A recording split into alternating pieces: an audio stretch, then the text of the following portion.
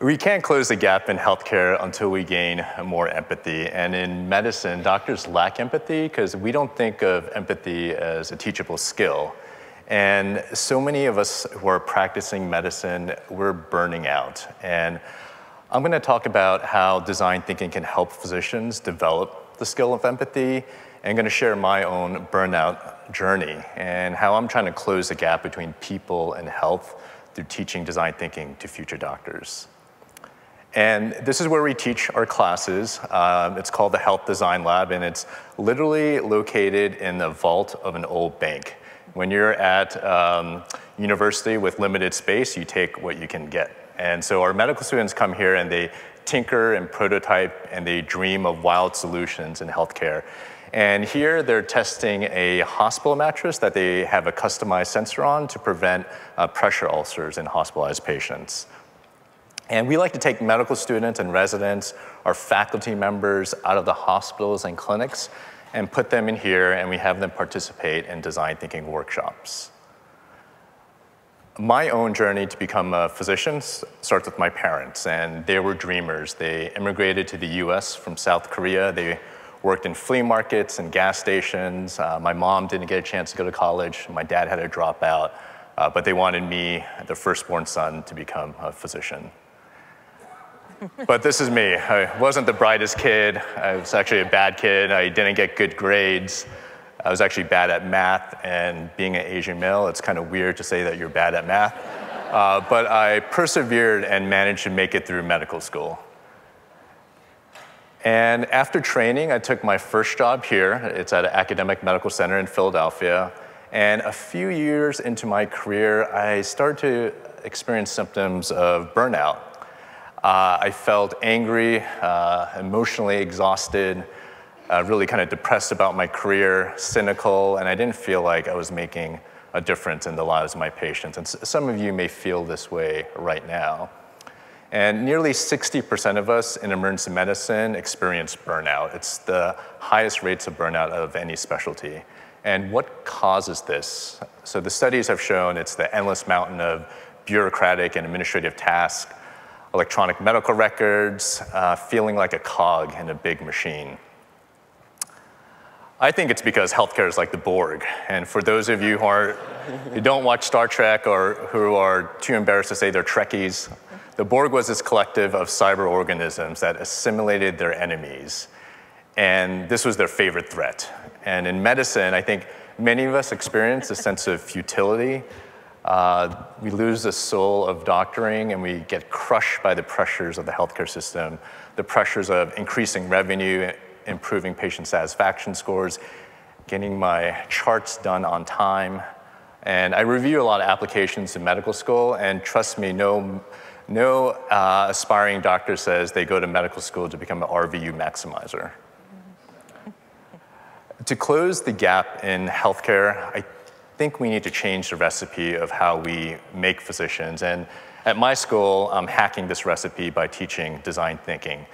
And doing this is actually helping me regain some of the idealism I had when I was a first-year medical student. And for the first time in a lot of years, I started to get optimistic that actually could fix some of the problems that we see in healthcare. And it was this process of ideation and rapid prototyping that made me feel less powerless and less burned out.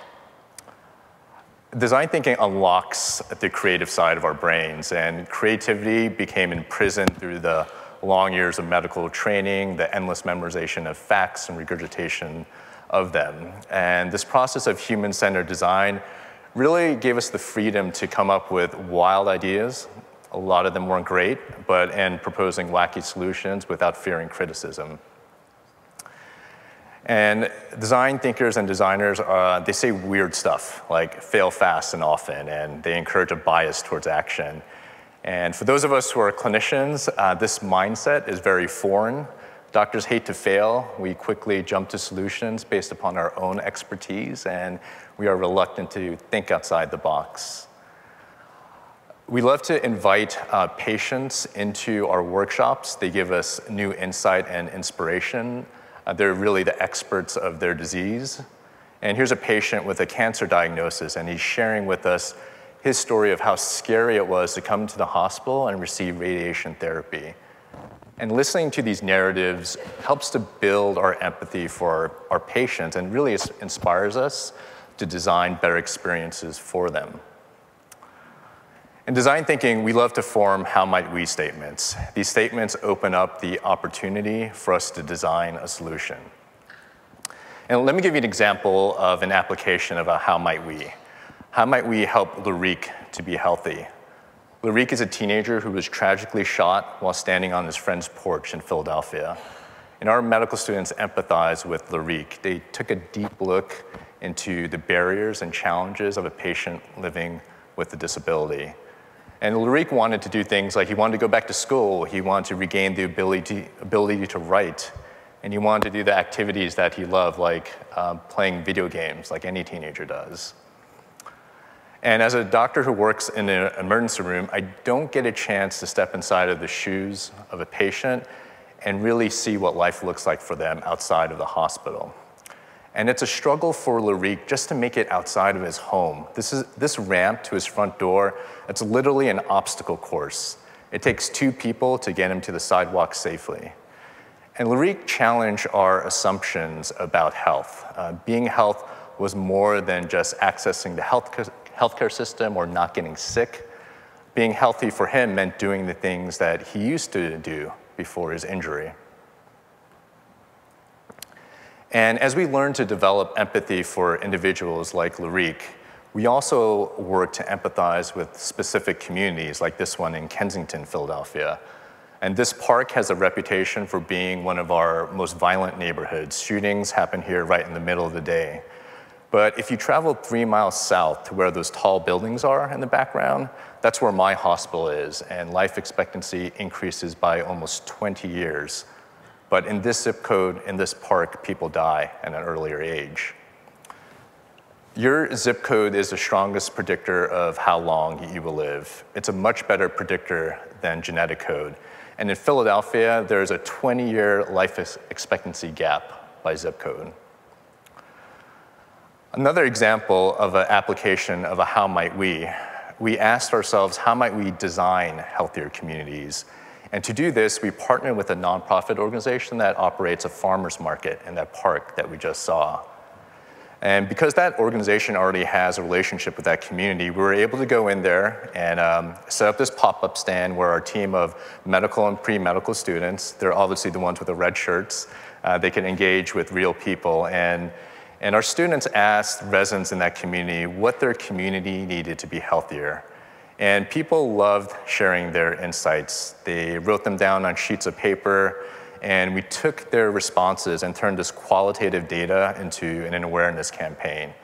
And these health insights were shared on social media platforms like Twitter and Instagram, and they really gave a voice to people in that community. I think designing healthier cities begins by empathizing with people and communities. It's a critical step for humanizing the data around health disparities. And to move the needle in healthcare, we need to pivot away from delivering sick care. And I think I was getting burned out as an emergency room doctor because I felt I was just treating the complications of diseases instead of making people healthier. And I wish med school looked a little bit more like this, that students would get out into the communities and engage with people and organizations outside of the hospital. And I think the treatment team of the future needs to go beyond our traditional healthcare actors. Our treatment team needs community members, caregivers, community organizations, designers, and city planners to combat the injustice of shorter lifespans. People should not be destined to die at an early age because of which zip code they were born in. And in medicine, we talk a lot about large sample sizes, big data, better outcomes for populations. But to me, these data are often dehumanized.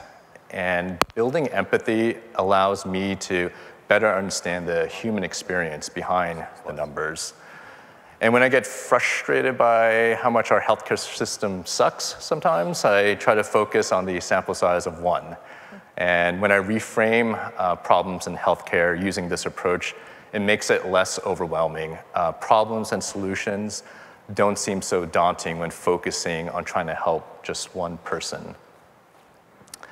But this is what most of us are going to look like on Monday morning. We feel like we've been assimilated by the Borg, and we're going to go back into our big healthcare machines.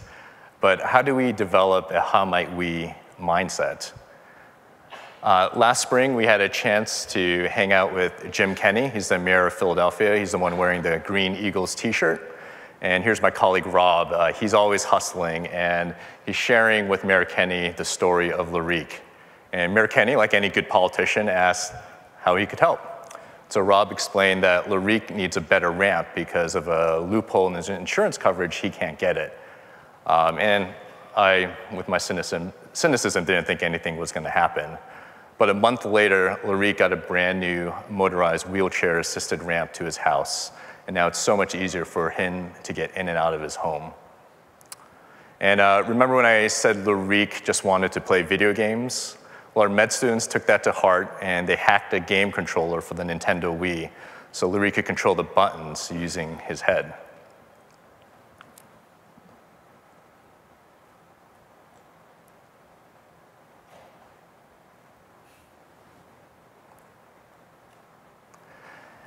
And so for the first time since his injury, Larique was able to play video games by himself. And I believe that incremental changes like this, giving one teenager in Philadelphia the chance to do what he loves, can help us to close the gap in health. And I challenge us all to change our mindsets when we go back into the big healthcare machine on Monday morning. Think about how you can complete this "how might we" statement for your community and how you can close the gap between people and health. Thank you.